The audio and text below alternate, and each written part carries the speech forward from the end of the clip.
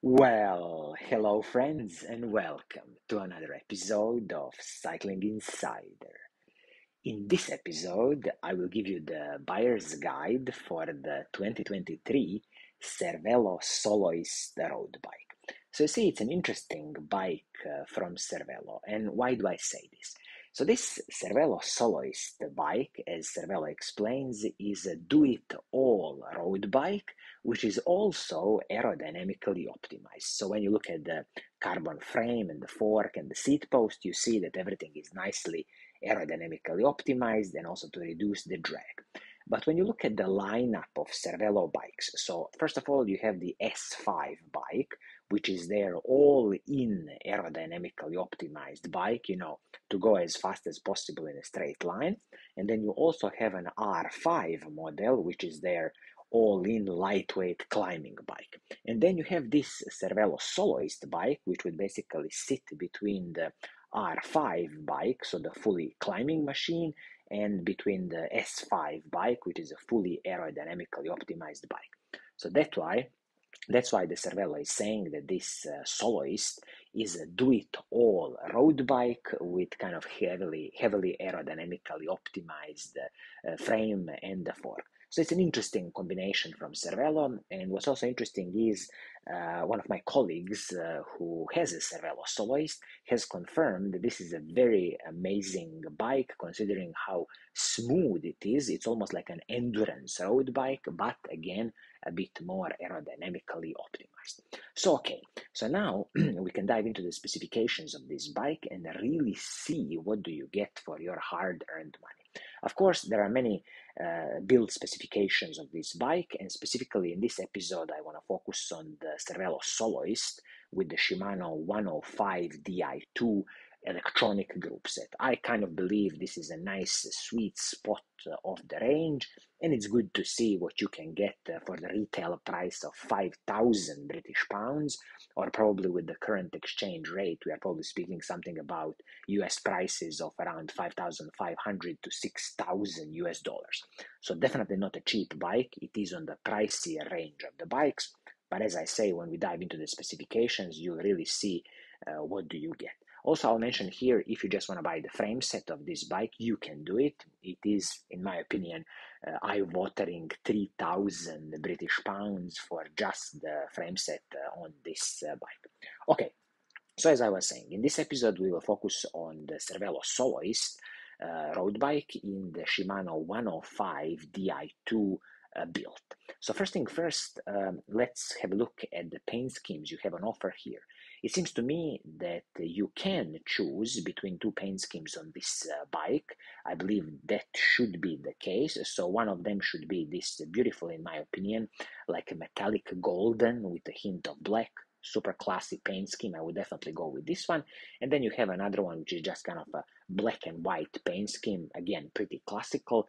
So at least it seems to me here that you can choose between these two paint schemes on the bike. Now when we talk about the frame and the fork on this bike, so what are you getting? So when it comes to the frame on this bike, it is a carbon fiber frame from Cervelo, also the fork, carbon fiber fork, 12mm through axles both front and the back, internal cable routing. As I said, the frame and the fork are aerodynamically optimized to reduce the drag, and also the bottom bracket on this bike, which is interesting, is a threaded T47 bottom bracket. Excellent stuff in my opinion. It's going to be easy to service. Your local mechanics will definitely love you. So all in, there's absolutely no complaints here from me about their carbon fiber frame and the fork. And also keep in mind that you have a lifetime warranty from Cervelo when it comes to their carbon fiber frames. Okay, now we can have a little look about the wheel set on this bike. So what do you get? So you're getting a Fulcrum Racing 600 wheel set. So this Racing 600 wheel set is the same stuff as Fulcrum Racing 6DB wheel set. 600 is just the series for the OEM production. So when you look at the specification of this wheel set, so this is a classical Fulcrum aluminum wheel set, which is a tubeless ready wheel set. You can turn it into a tubeless wheel set. Total weight is 1,780 grams for this wheel set. 24 millimeters is the rim height, and internal width of the rim is 20 millimeters. Of course, this wheelset is specifically for the disc brakes only. 24 aluminium spokes front and the back, and the hubs on this wheelset are from Fulcrum. They're aluminium seal cartridge bearing hubs. So all in, as I said, a classical aluminium wheelset from Fulcrum. I'm expecting it to be, decent, and of course, I wish that on these price levels they could have probably included the carbon fiber wheelset on this bike, but okay, it is what it is. It's an aluminium wheelset, and once when you destroy it, you can always, have a look some offerings from Di2 Swiss, for example, wheels if you want aluminium or carbon, or some other manufacturers. This wheelset is wrapped in the Vittoria Rubinho Pro tire, so 28 millimeter tire, or as I'm seeing here, there's an option of the Corsa Next tire, again in 28 millimeters edition. Okay, whichever tire you are getting, it's perfectly fine. 28 millimeter tire is superb just because of a lot of air volume, and definitely your bike ride is going to be much smoother. Even in the future, I would definitely advise you to keep the 28 millimeter tires on this bike. Now let's look at the total group set on this bike and what do you really get. Okay, we can kick off with the crankset on this bike because I think this is a bit of a weak point. So here, Cervelo is using a Shimano's RS520 crankset, which is 50-34 chainrings. The thing that bothers me here is that this bike has a retail price of 5,000 British pounds, and you are getting an RS520 crankset. So in my opinion, it should have at least been a Shimano 105 level crankset, and I have no clue why they cut corners here on this RS520 crankset. Also, this crankset is paired, as I said, with the T47 threaded bottom bracket, perfectly fine. The chain is the Shimano M7100 12-speed chain, so this is from the mountain bike world, perfectly fine, no complaints here. And then when we look at the shifters, front mech and the rear mech, you are getting a superb Shimano 105 Di2 electronic group set. So this is the latest Shimano 105 Di2 electronic group set.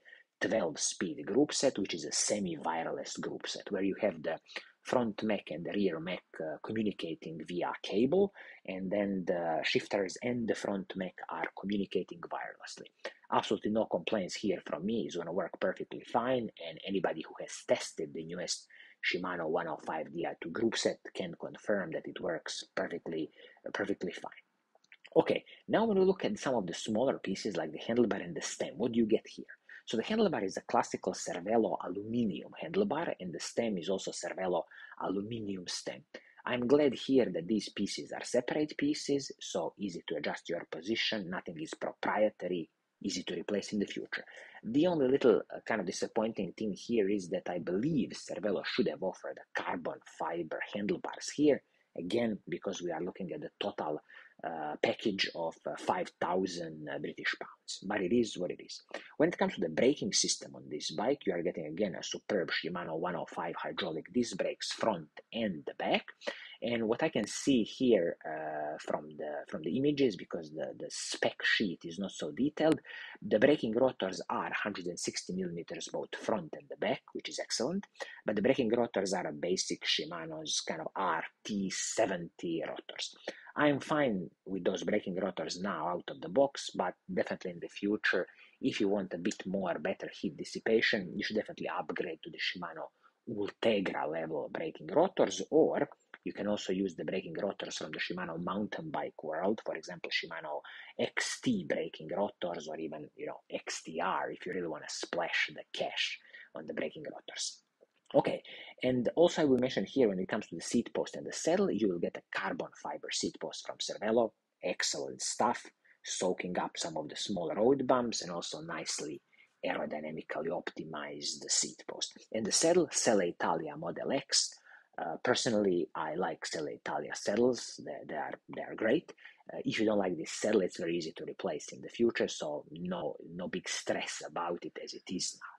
So you see, in a summary, when I look at this Cervelo Soloist road bike, so with the retail price of 5,000 British pounds, or as I'm saying, probably on the US market, we are speaking about 5,500 to 6,000 US dollars.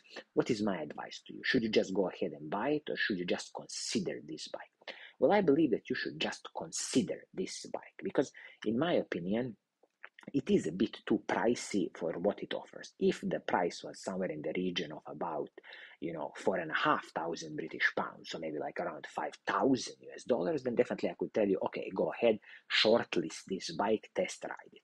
The one of the kind of big disappointments here is I really don't know why Cervelo used this RS 510 series crankset on the bike. It should have been a full Shimano 105 group set. And also, I believe that if they are asking the 5,000 British pounds price, they should have included some kind of carbon fiber wheel set. They also have their in-house brand of reserve carbon fiber wheels, and I kind of believe they should have been here on this bike. So all in, an interesting concept from Cervelo Soloist. So kind of all in, do it all bike, aerodynamically optimized. And as I say, from the person who has this bike, I've heard that it is a very interesting, comfortable bike with a bit of aerodynamically optimized pieces. So this is going to be it for today. I hope you like what I'm doing, and if you do, keep on watching, keep on liking, and as always, I will see you soon in the next episode. Cheers!